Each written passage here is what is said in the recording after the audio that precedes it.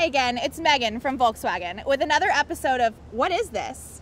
This part may look foreign to you, but for a Volkswagen certified technician, it's a no-brainer. They know your car inside and out. Can I borrow you for 30 seconds? Do you have any idea what this is? It looks like a piece that goes in a car. Do you want to hold it? Sure. It's not a book.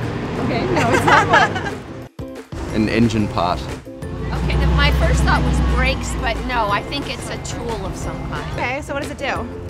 I have no idea. I don't... Come on, phone a friend. What do you reckon that does? Maybe something to do with the carburetor. Oh. You can't stick your fingers in there. No, you can't. I feel like it looks like it's part of a parking meter, but I don't know. That's a good guess. It's German. It's German. You know, most people don't think about their cars much. How they run, what makes them work. But that's okay, because you have VW certified technicians right in your neighborhood, so you'll never be left guessing. The oil pump does exactly what it says it does. It pumps oil.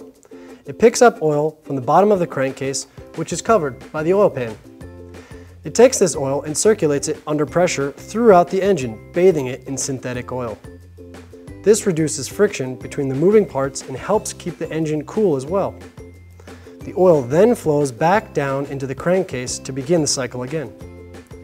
If the oil light should come on in your instrument cluster, you should pull over as soon as it's safe. Stop driving the vehicle and have it checked out right away, because driving without oil lubricating the engine can lead to catastrophic failure. It's a good idea to have your oil checked on a regular basis and, of course, changed at the recommended intervals to help keep your Volkswagen running perfectly.